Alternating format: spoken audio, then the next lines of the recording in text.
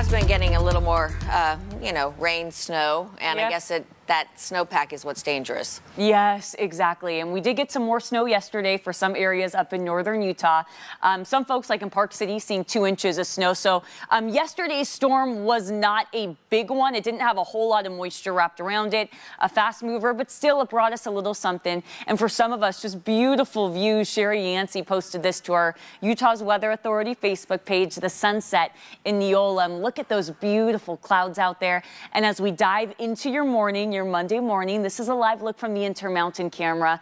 And you can see, obviously still dark out there, sparkling lights or twinkling lights. But we're going to see clearing skies as we dive into the morning time with temperatures that not too shabby, mid-30s in Salt Lake City. It's feeling like 35 degrees, no breeze right now, but roads might be a little bit wet with some of those showers overnight. They're dying down right now, though. Low to mid-30s along the Wasatch Front right now, 20 in Park City. You're at 19 in Evanston, down in St. George, low 50s. Chilly, but not as cold as it has been. And you can see from our satellite radar, we have that storm that's pushing off to the east of us. We had some lingering snow showers after midnight, but a lot of those are starting to die down in our northern mountains. You might still notice some flurries if you're up there. But as that storm pushes off to the east of us, we have high pressure that's quickly and briefly building in because we have another storm that's on the way. It's dropping in from the Pacific Northwest. And again, this is going to be warm ahead of the storm. So we're going to stay as rain in the valleys, snow up in the mountains. You can see by 6 o'clock Tuesday afternoon into evening,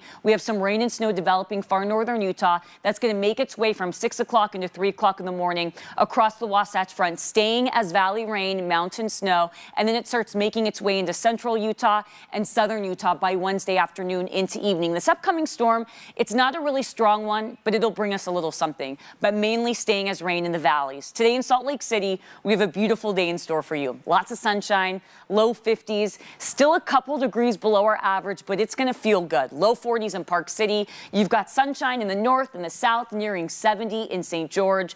And tonight we have a few more clouds that roll in, but not nearly as cold. We'll be in the mid-30s as you wake up. And in St. George, you're waking up to 40 degrees. So as we take a look at St. George over the next couple days, tomorrow's even warmer, mid-70s. By Wednesday, you're staying pretty dry. You might notice some sprinkles. We will get some rain and snow down through our southern mountains.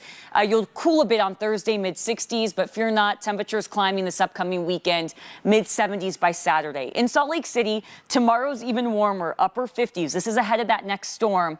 Then we get some of that rain developing in the late afternoon, early evening. That's on and off for your Wednesday. Temperatures don't drop too much. You'll be in the upper 40s Wednesday. And then after Wednesday, that storm clears out. We're drying out and warming up. Mid-50s Friday, and boom, things start to feel like spring on Saturday. We're reaching the low 60s.